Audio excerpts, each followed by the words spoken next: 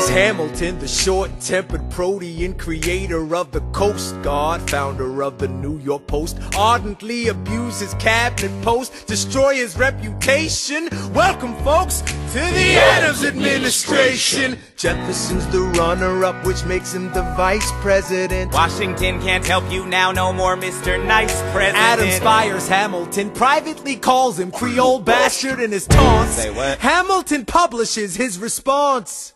Sit down, John, you fat mother... Hamilton's out of control. This is great.